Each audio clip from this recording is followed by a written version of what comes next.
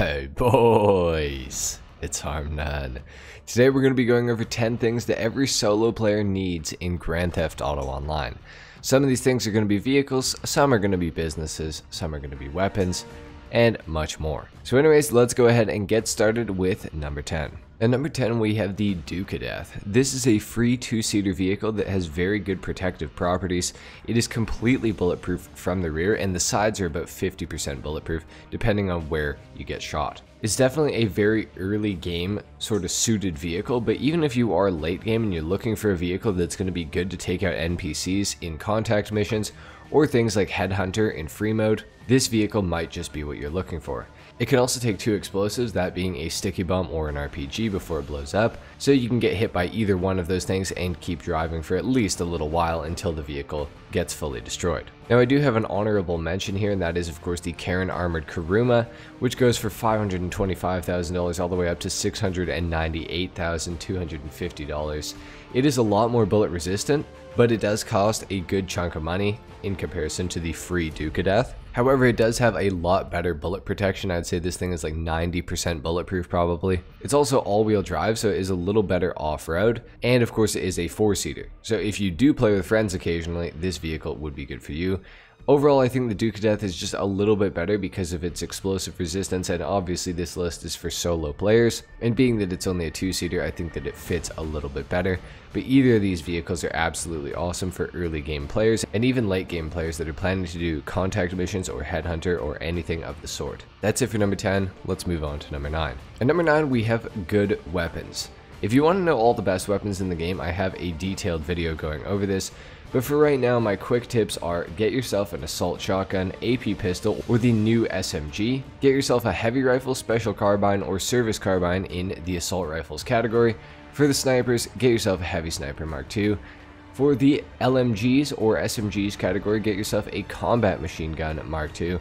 And for the heavy category, get yourself an RPG. Anything else beyond that is just extra and is a little bit more of a special use case. But make sure that you guys have some good weapons to use in online, whether it's for doing contact missions or for fighting other players. You're going to need some good guns. That's it for number 9, on to number 8. At number 8 we have an HSW or the non-HSW Hakuchu Drag.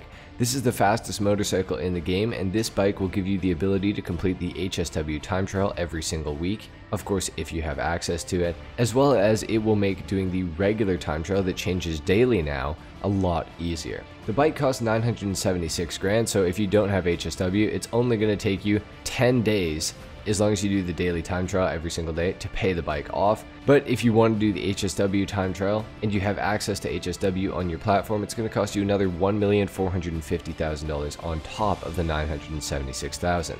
However, if you do have HSW on this vehicle, it does become the fastest land vehicle in the game for racing or for getting from point A to point B, as long as it's not in a straight line.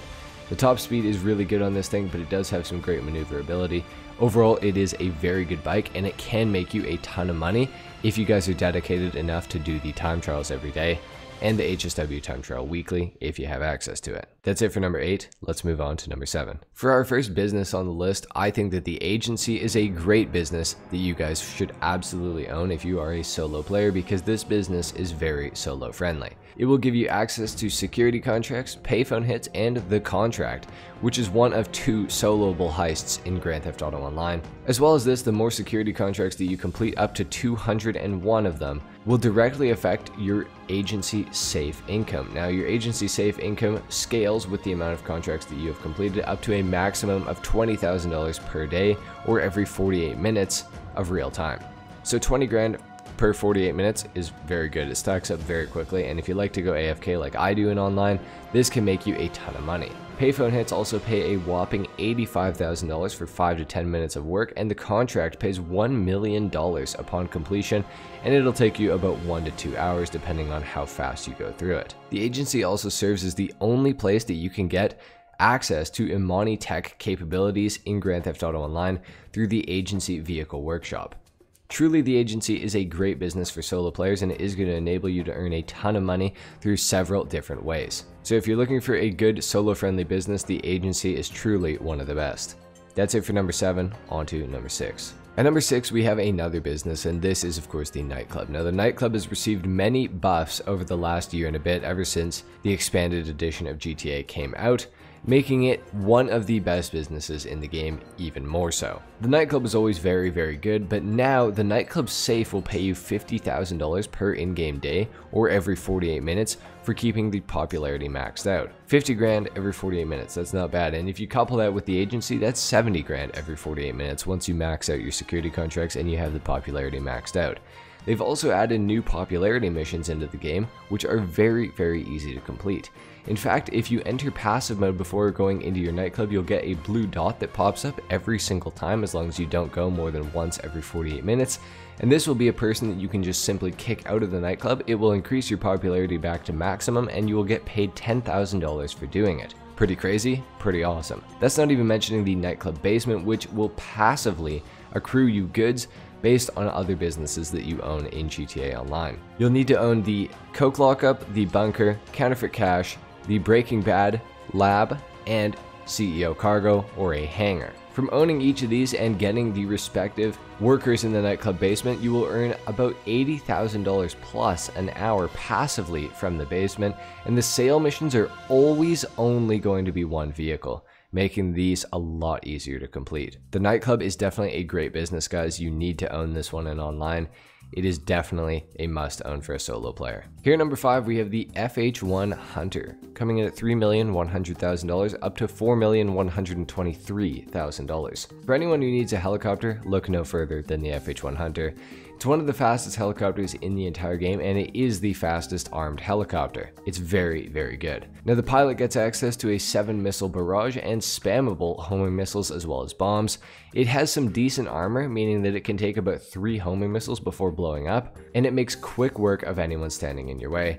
The homing missiles are particularly responsive. They're actually very good on the FH1 Hunter, and if by some chance you do have a second player playing with you or just a random in the lobby, they can access the co-pilot seat on your FH1 Hunter and gain access to the gun mounted on the bottom of it, which will one-shot players and most vehicles that are unarmored. Absolutely crazy helicopter, definitely a good one for grinding out particularly security contracts as well as headhunter and things like that, or just to simply get around. That's it for the FH1 Hunter. On to number 4. Next up, we have the F-160 Raiju. This is a brand new plane in GTA Online that got added with the Los Santos Mercenaries update. It goes for $5,141,250 if you have the trade price unlocked. If not, it's going to cost you $6,855,000. This is the best fighter jet in Grand Theft Auto Online. It has stealth mode as well as VTOL, so it's similar to the Akula in that regard where it has the stealth mode, but it also has the VTOL similar to the Hydra, although the VTOL is a lot more responsive on the Raiju than it is on the Hydra. It's also extremely fast, and the acceleration of the Raiju is unmatched by any plane in GTA Online. And of course, it does have the ability to get across the map in pretty much record time and off the radar. So it's going to be a very good one to have in free mode, as well as just for getting around and grinding out, like I said, security contracts or headhunter and things like that. This plane is absolutely awesome, and it is a must own. Next up at number 3, we have the Acid Lab, another business. This is going to cost you $750 grand to buy the initial Acid Lab, plus another $250 grand for the equipment upgrade, which is going to allow you to earn a lot more money with the Acid Lab. The Acid Lab is an extremely solo-friendly business, potentially more so than any other business in the entire game. Sales are always a single vehicle, and that vehicle is upgradable. It is the Acid Lab delivery bike, of course. It's relatively cheap to purchase, and you can gain access to it by completing the first dose missions from the Los Santos Drug Wars DLC. The Brigade 6x6 also doubles as an extremely good tank in GTA Online. It is the second most armored vehicle in the entire game, so it's a very good vehicle to own. The Acid Lab on a full sale will sell for $335,000, and it makes that amount in not a very long time, and the supplies are generally quite a bit cheaper in the Acid Lab than any other business in the game. The Acid Lab is a must own. Definitely look into this one, guys. That's it for number 3. On to number 2. At number 2, we have an Imani Tech vehicle. This is the Ocelot Virtue. It goes for $2,235,000 all the way up to $2,980,000, or you can get it for completely free by completing the first and last dose missions from the Los Santos Drug Wars DLC, which of course the first dose missions will give you the Acid Lab, and the second half, which is the last dose missions, will give you the Ocelot Virtue for free. You can put Amani tech on this thing, like I said, and in order to do that, you will need to own the agency with the vehicle workshop. It is the fastest accelerating car on last gen and PC, and still one of the fastest accelerating vehicles even on the new generation consoles. Of course, because it is Amani tech, it has the ability to put on a missile lock-on jammer, armor, and an oil slick proximity mine upgrade. The Ocelot Virtue is an absolute must own. It truly is one of the best cars in the entire game, if not maybe even the best car in the entire game. So definitely look into this, and the fact that you can get it for free is absolutely awesome. And of course, at number 1, the best thing that a solo player can own is the Kasatka submarine for $2,200,000. Just for the vehicle itself, you can launch the Cayo Perico heist, which is one of only 2 solo heists in the entire game, the other of course being the contract, which you get access to with the agency. However, Cayo Perico takes a little bit less time to set up, and the reward is a little bit higher, so I feel like it is something that players should own for sure. It also serves as a station to dock your Toreador if you have a Toreador, and if you decide to upgrade your Kasatka, you can also store your Sparrow helicopter there, which is another great vehicle for solo players to own in online. The Kasatka is a lot of fun. You can actually drive this thing around, as I'm sure most of you guys will know. You can dive and everything. It does have torpedoes.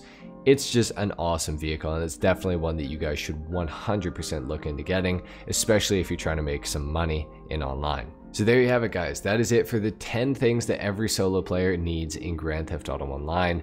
Let me know what you thought of my list in the comments down below. Are there any things that I missed? Please let me know. Leave a like if you enjoyed the video, dislike if you didn't. Of course, subscribe to the channel if you guys are new, and I will see you all in the next video. Until then, take care. Peace.